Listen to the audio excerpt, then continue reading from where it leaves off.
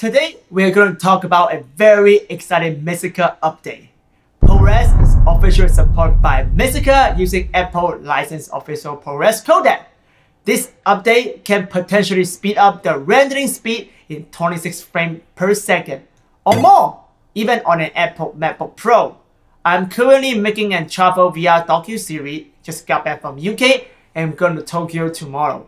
With a fast turnaround time, I need to do rough stitch with my MacBook Pro on set or on the same night. This update is significantly improved my mobile workflow without traveling with a heavy desktop computer. I can also use eGPU and external graphic card solution by the latest Apple OS system to do fine stitch on a MacBook Pro. It's crazy, let me tell you more.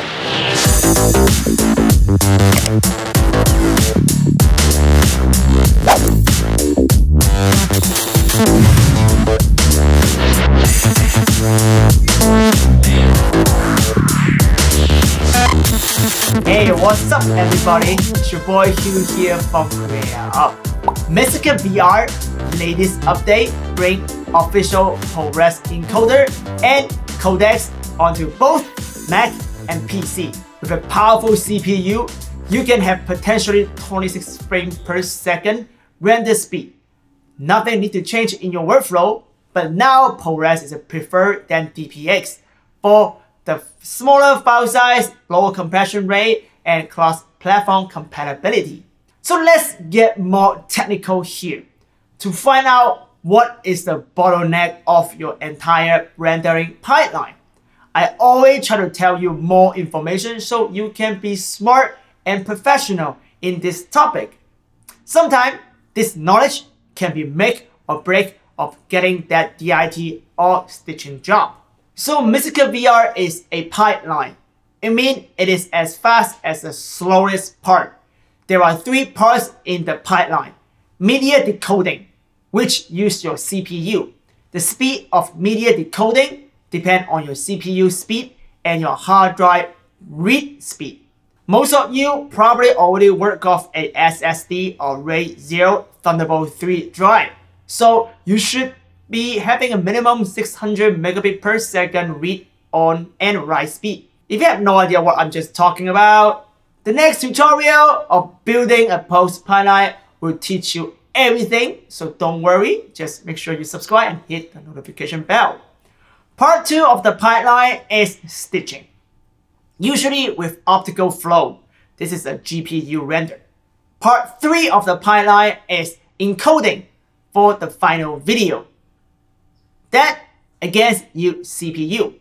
The speed really depends on how fast is your encoder, your CPU, and your hard drive write speed.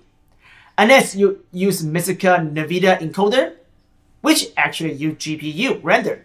But you need a NVIDIA graphic card, which is not commonly available for Mac user.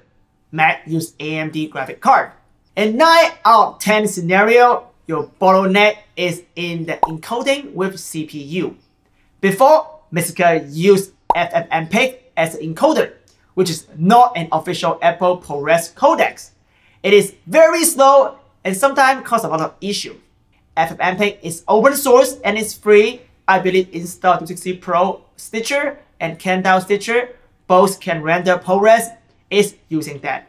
It makes sense to them because it's free and open source, but it's bad for creators like us. I would highly recommend don't render ProRes with them if you are not using Mistika. Mistika VR, on the other hand, integrates the official ProRes codec, and it can be super fast and be also at the same time very reliable for post-processing, coloring, and all the fancy stuff you do in post. If you ever do any Mocha VR tracking, you know that different in the speed compared to the H.264 format. If you are professional and produce professional VR content, do yourself a favor. Use ProRes as intermediate codec. It saves you time and money. It is also industry standard as Premiere, Final Cut Pro X, or DaVinci Resolve or love ProRes. So what is the stitching workflow now? Well, nothing changed. Your step 1 is still rough stitch without optical flow, so you are not relying on GPU. And you can literally rough stitch on set and show your client immediately with MacBook Pro or any laptop with a decent CPU. The rough stitch codecs is ProRes Proxy. Again, it's a ProRes Proxy, not ProRes 422. And you try to make it as small as possible.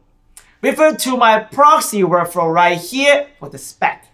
You are generating proxy from Mistika VR directly, by the way. No need to go into Media Encoder or Premiere to generate proxy, so to save you already a lot of time. Then save your Mistika project file for later on Fine Stitch. When it comes to Fine Stitch, open the same Mistika project file, get the time code of your log edit, stitch and render ProRes HQ for final mastering. And don't worry, Fine Stitch workflow, online and offline edit workflow for 360 VR is coming next. So hit the notification bell to stay up to date. There are also other updates from Mistika, like the direct integration with the GoPro color, Giga, for stitching. So you don't need to use Auto Panel Video Pro anymore. Also, improve workflow on the Insta360 Pro 2. My next video tutorial will be an update latest workflow on stitching Insta360 Pro 2 with Mistika to fix that annoying parallax, the vertical parallax issue you see in a lot of stereoscopic stitching in the Pro 2 footage.